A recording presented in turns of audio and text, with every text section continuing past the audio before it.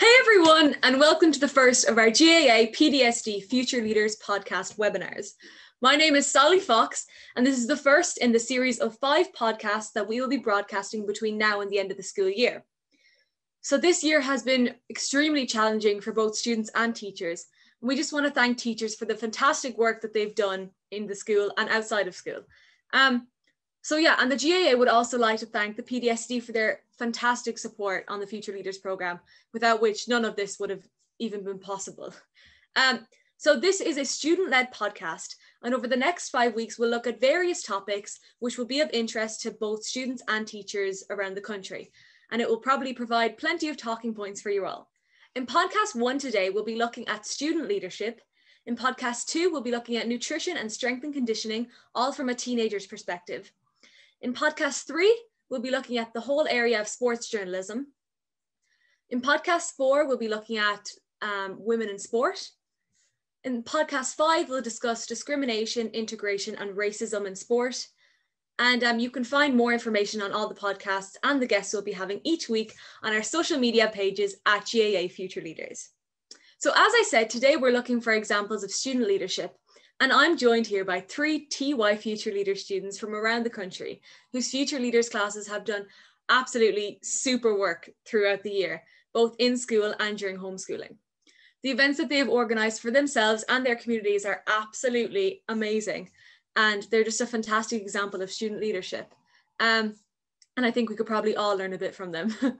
So I'm absolutely delighted to welcome Mary Hanrahan from Colostamura Ennis, Adam Murray from St. Declan's Kilmacthomas, County Waterford, and Clena Darcy from Gort Community School, County Galway.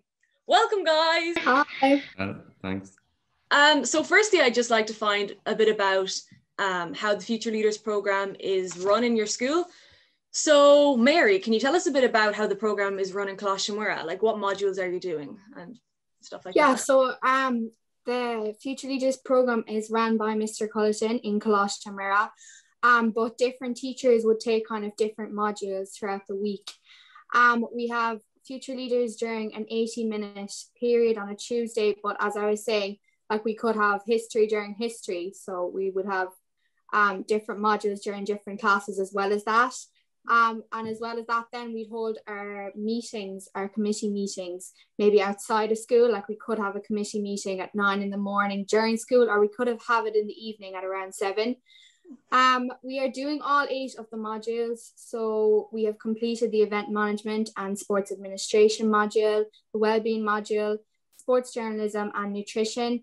And we're in the process of doing the history, performance analysis, the coaching and the refereeing. Before we took our break for the Easter, we did the first whistle refereeing course for the Camogie Association. So it's nice to get that done. And we're doing the football one after Easter as well. So that's a nice thing to do. Oh, geez. Yeah, you're very busy. You're doing all of them. Yeah. And was there any process in getting in? Did everyone just get into the Future Leaders programme, or we did have to fill out an application because there is a big interest in our school. So we were just sent out an application and we just basically wrote about why we wanted to do it and why we thought we should get in. And then Mr. Culleton chose the class based on that. Oh, that's brilliant. That's really good. And Adam, how many modules are you doing then? We're doing 4 modules. We started off doing just the overview module, and then we moved on to the refereeing and nutrition before Christmas. And when we get back, we hope to do the journalism and video analysis. Jeez, that's really good. And so far, what do you think your favourite module is, or do you have one? I suppose I probably enjoyed the refereeing module. It was interesting to look at all the slides and stuff, and it was going through kind of what a referee's day be like on match day, and it was just kind of a different perspective. You wouldn't normally think of it, and it's just kind of interesting to look at. Yeah, that's really good. And Clena, how's the programme run in Gort? So we would have around 3 or 4 teachers teaching the various modules of the TYs. And there's about 4 Future Leaders classes a week, and then they would rotate every 7 to 8 weeks. So in the 8 weeks, we'd complete around 1 to 2 modules, depending on the length of them really. So my class so far have completed the introductory module, event management, coaching, well-being, sports journalism, and then we're currently doing the nutrition and the history modules. There's around 90 odd TYs doing the Future Leader program this year in Gort. Like, it is good. There's something there for everyone. If you're not interested in coaching, you get the opportunity to do event management as well and see what that's like. Yeah, that's really good. I feel like it's really inclusive. So there's something for everyone, you know. So schools are encouraged to set up a Future Leaders Committee to allow pupils to take control and like organize things for themselves. So Mary, you're elected chairperson of your committee. So can you tell us like about your role and responsibilities as chair? Yeah, so I suppose my role really is to make sure that everyone is working together to achieve the same goal. I kind of have to make sure that everything is running smoothly. Like, I wouldn't have one specific job, but I'd just be looking after everything and just making sure everything's going to plan. I'd have to be constantly communicating with the group. I think that's one of my main responsibilities, like checking in with different groups. It's not just me talking to the committee, it's everyone. Also, I have to be talking to the committee though. Like, I have to make sure that we're all working together. I have to make sure that our meetings are ran effectively. But my job, I suppose, is made quite easy. We have an excellent committee in place in Coláiste. We've Emma Quinn, she's our secretary, and you know, she'd work on communication, sending emails, all of her secretarial work. Sarah Kyo is our treasurer and she looks after the finance. And Sophie O'Brien is our PRO and she's in charge of the social media. That's really good. That's brilliant. And like, what do you think your favorite thing about being chairperson is? Well, I love the communication side of it. I love getting to talk to loads of different people, like going around to the class, and I'd be moving between different groups and just hearing what everyone has to say and getting everyone's opinions. I really enjoy that. Yeah, that's really nice, really nice. And so Cliona, we saw on Instagram and Twitter that your class organised an AGM for your whole year online. So can you tell us a bit about that? How did it go? Yeah, our AGM involved a lot of work behind the scenes that a lot of people wouldn't really have known about. So the first thing we had to decide was whether it was going to be an online or face-to-face event, but obviously because of COVID, like, our only choice really was online. So at the time we had an interim committee in place, which was 2 class captains from every class, and they were kind of in charge of the planning and the running of the AGM. So a few students came in on Fridays when we weren't meant to be in school and started testing the best way to host an online call. So they went through Google Meet, Zoom and Teams, but they found that Teams was the best since we're Microsoft 365 school, and it would be the easiest and the most familiar for the students and the teachers. So our goal really was to be able to have our TYs in their classrooms watching a call on projector and be able to vote and see the positions like announced live. So a month before the AGM, a few students went around to all the TY classes with the nominations sheet, and they wanted to see who was interested in the various positions and who they think was best for them. But the day before, everyone was going around canvassing, like asking everyone to nominate them. Like, it was nice to see everyone wanting to be involved and see like how many people are interested in it. So all the results then from that were put into a spreadsheet, and then the top nomination for each position we put into a forms link that we were going to send out on the day of the AGM.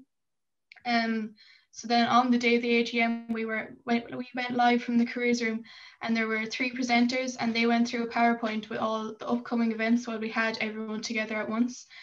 So, like, again, there was so many people behind the scenes. We had our social media crew going around updating social media, filmmakers taking videos, a few TYs making sure that everything was going well in the classrooms, and we even had a sort of security team making sure it was quiet outside. We had our live voting and then announced the committee live, like, showed great teamwork. So like, this event, even committees would struggle to organise. So I think it's great that a group of TYs working together could organise this and it'd be so. Yeah, it sounds brilliant. It sounds like it was just organised so well and everything just ran smoothly. So it's a great example for like other schools as well who want to do something like it. So yeah, we often hear about students who love organising events as part of the Future Leaders program. And it is great to have responsibility, you know, to be trusted and to basically be the boss, you know. Everyone likes to be the boss. So yeah, as we all know, it has been difficult this year to organise events with COVID. But Mary, your class organised a rounders tournament. So do you want to tell us a bit about that? Yeah, so basically we knew we wanted to run an event, but we weren't sure what we wanted to run. So we kind of just broke into groups, and there was so many different ideas. Like, for example, we had ideas for a well-being week. There was loads of different things. But in the end, I suppose we chose Rocket Rounders because we thought it was something that everyone could participate in, like whether they had a GAA background or a sporting background or not. And another good thing about it is it was mainly outside, so we thought it would be a good thing for COVID. I suppose we wanted to run an event that was safe and enjoyable at the same time, and Rounders was something that matched that. Every student volunteered for a certain role. We had event managers, and they organised the teams. The COVID officers ensured that the guidelines were followed, and I suppose they had a very important job. The food managers distributed the food and snacks safely. The referees refereed the game. The financial managers collected the money. The promoters and the photographers posted on our social media, and the equipment officers distributed and sourced the equipment. We promoted the event on our social media, and throughout the day as well, we had photographers, and they were taking pictures. So they were constantly uploading on the social media. So it was nice, even for the people that weren't participating, to see what was going on. And I think even like the future leaders themselves, the Instagram, saw that we were running the event. So it was nice that way. We did face a few challenges, all right, but I think that's all part of whatever event you run, you're going to face challenges. Yeah. The first challenge was because we ran it in November, the weather was very unpredictable. So we did have to cancel the event twice before it actually went ahead. And as well, on the day, it started raining when we were just playing the final. So we kind of had to make a decision, and we were getting opinions from different people. And they said, we decided that we'd ask down the PE hall if it was free, because there was actually a nice bit of space down there. And luckily the PE teacher, like the hall, was free. So we were able to use that. Obviously, because of COVID, it was made a bit more difficult than it would have been without COVID, but there's definitely ways to work around it. So what we did was we made sure that everyone sanitized when entering and leaving either the pitch or the hall, and we required everyone to wear masks whether you were playing or just spectating, because we thought that would be a good way to stay safe. And we did try and make sure that everyone was spaced out nicely, just for safety reasons. Yeah, it seems like it was organised brilliantly, and like you seem to have a backup plan for anything that went wrong. You know, that's actually really, really good. And Cliona and Gort, you organised a wall ball tournament. So what was involved in setting that up? I'd say it was a lot as well. Yeah, so we wanted to come up with a way in which we could get the first year boys and girls out practicing because they couldn't get out on the pitch. So a group of TYs got together and organised a wall ball tournament for the first year boys and girls. So there were 4 students heavily involved, and then like 2 boys and 2 girls. But then there were so many TYs involved in other ways as well.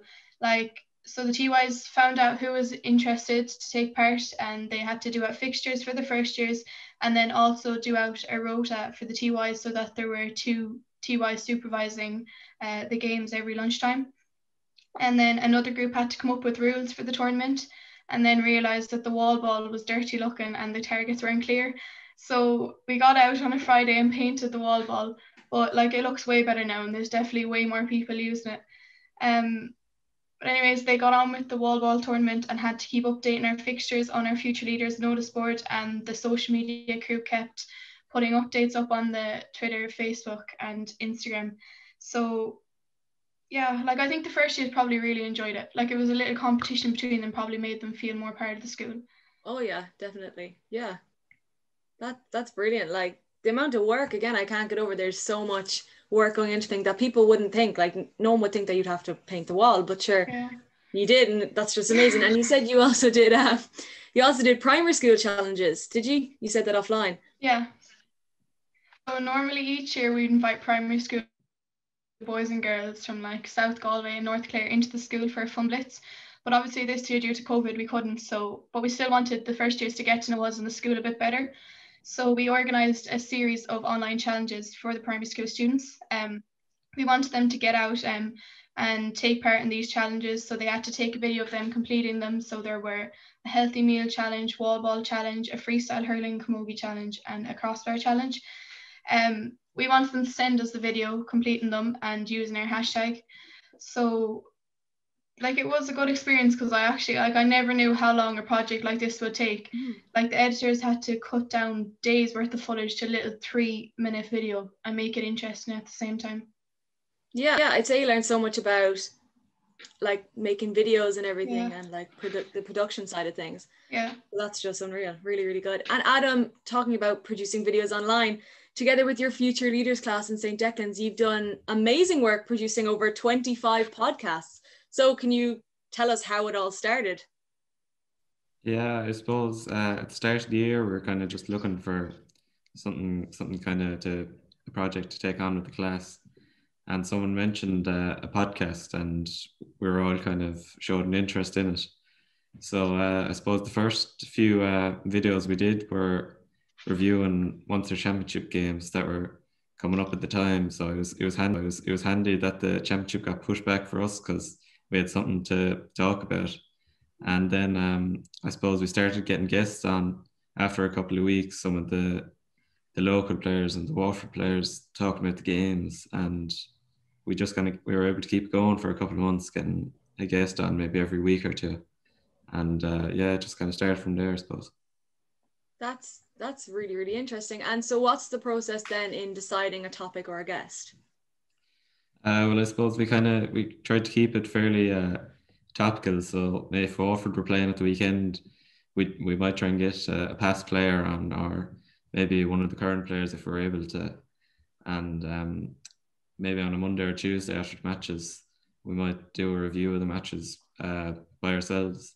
So it was really just kind of keeping up to what was going on at that moment, kind of with the GAA, because there's a lot of games going on, so there's plenty for us to talk about. So it was just trying to, I suppose, get what people would be interested in at the time, and that's brilliant. And so I'd say there's people who don't want to be on camera. So do they have things to do in the project? Like, do they research, or is there stuff for them to do?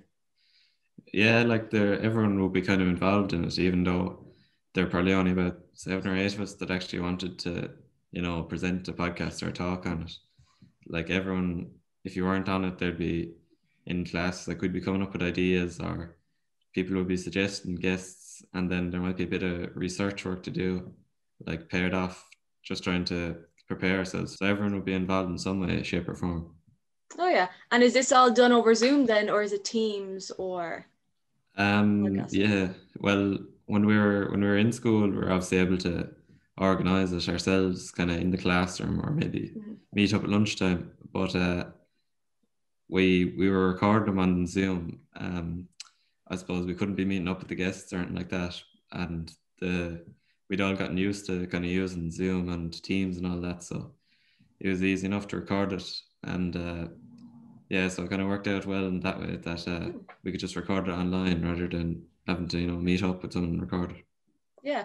And so you've done a lot of podcasts with people, with guests, and then some are panel discussions. So what's the difference between the two?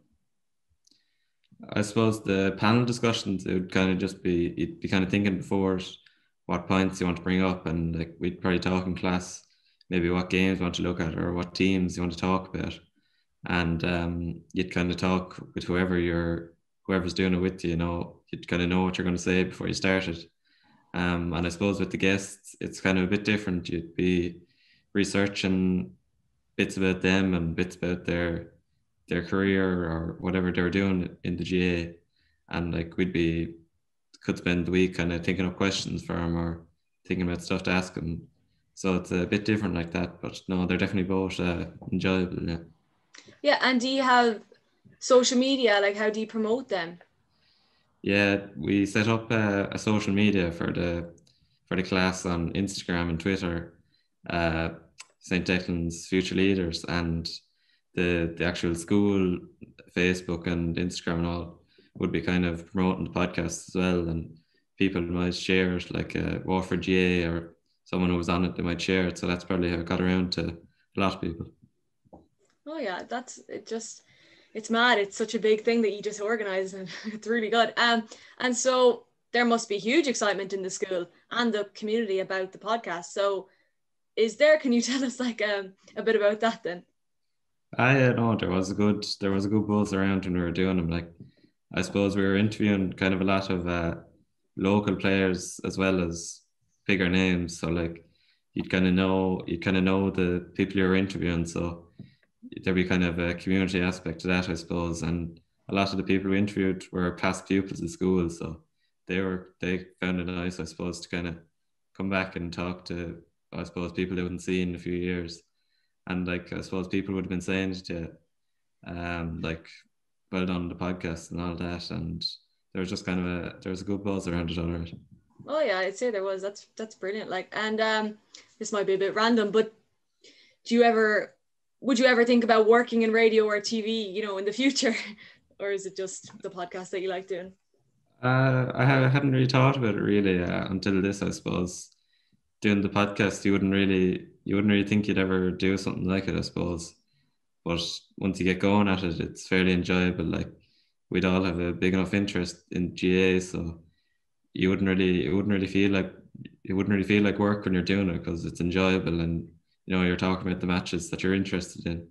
So it is enjoyable work, like, but there's a fair bit of work goes into it. So it would be something interesting to do, but hadn't really thought about it much, to be honest.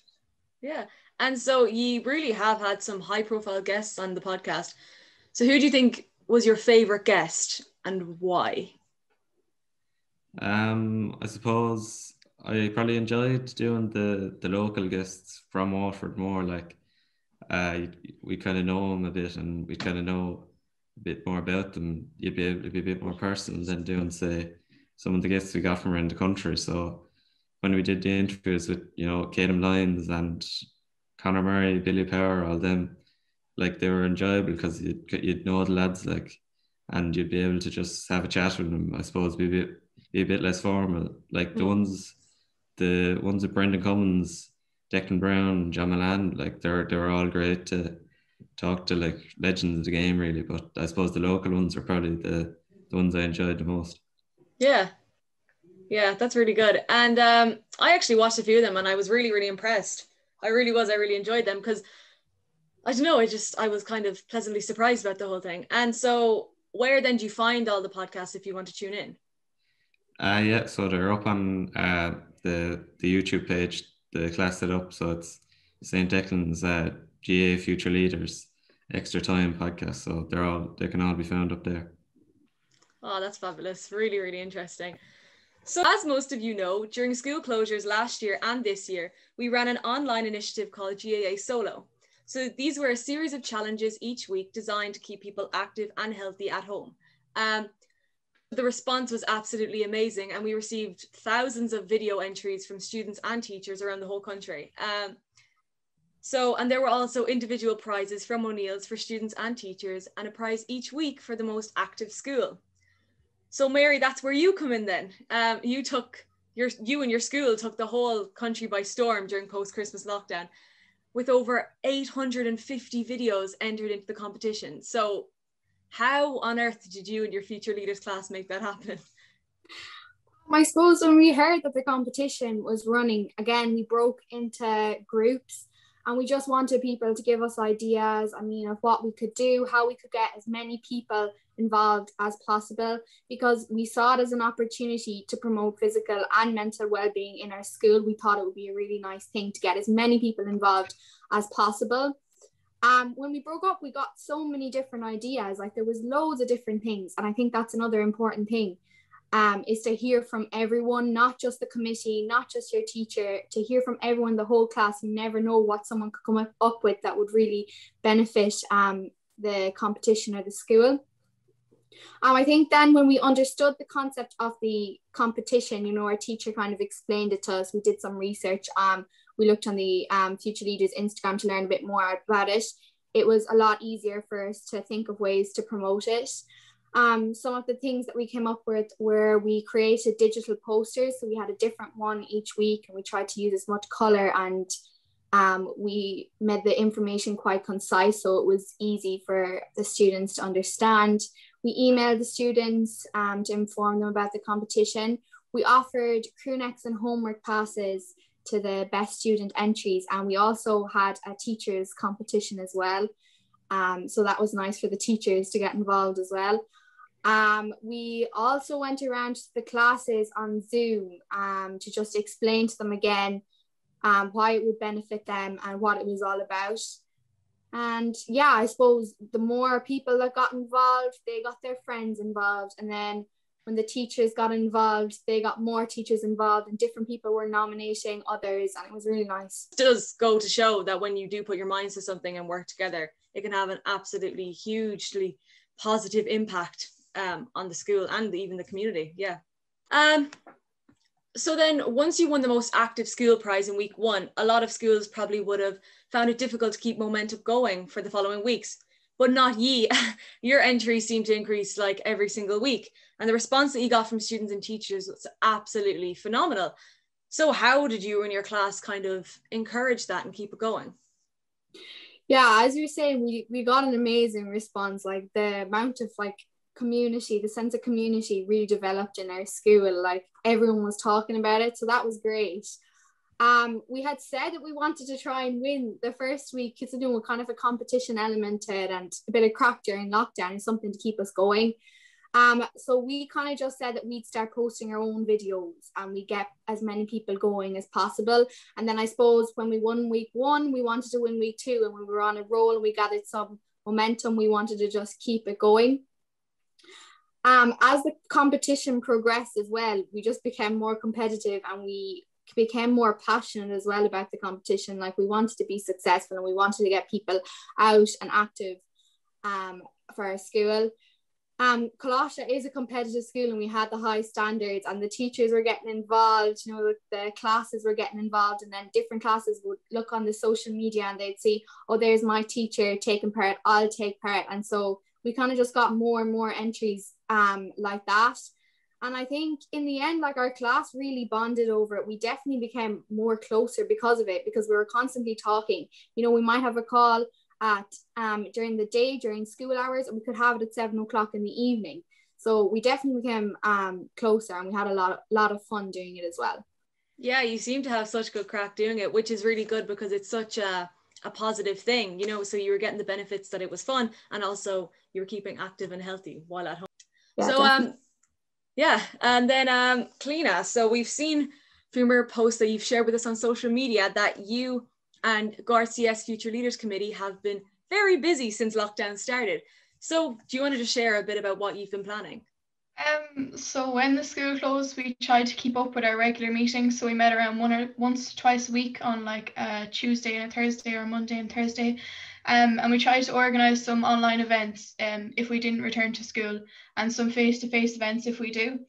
So for example, we're currently holding a trick shot competition on our socials, and in the future we plan on organising a baking / cook-off, a quiz, and a 2021 kilometre challenge for hopefully the whole year, and maybe other years. For each of our competitions, then we plan on giving some prizes to keep everyone interested, and maybe some gear from our online O'Neill shop. We want the events to be as inclusive as possible. So if you're not into sports, there's a baking competition, so it's as inclusive. Before school closed, then a group of transitioners were working on an internet TV show / podcast, and there were 7 overseeing it, but then each person obviously had more TYs involved, so in like camera crew, sound and lighting, presenters, script writers, research crew, PR communications, and set designers. It should be good, and they plan on having some interesting guests, so kind of look forward to that. Yeah, that's just, it's really good. Like, it's just so cool, all the things that you're planning even during lockdown and everything. And that's another thing I love about Future Leaders. It's so inclusive. There is something for everyone, and I feel like you're really kind of taking that on board, you know. Yeah. But yeah, so student leadership is really, really important, and it's really great to see students take charge of their schools and their projects. So Adam, what do you think you've learned from this experience? I suppose it's just kind of it just kind of gives you a bit of confidence, I suppose, when if you're doing a bit of public speaking, or if you're talking to someone like you wouldn't know, you'd just get used to talking to people you wouldn't know and asking them different questions and talking to them about different topics. So I suppose it's just at the start you'd be fairly unsure about what you're doing. But as we got into it, as we got into the podcast, I suppose we got more comfortable with it and started enjoying it more as well. So it was good for that kind of it kind of bring you out of yourself just to talk to different people, I suppose. So that's what probably we learned, yeah. Yeah, and I'd say you just learned so many new things like during the podcast. And Mary, then how do you think Future Leaders has benefited you?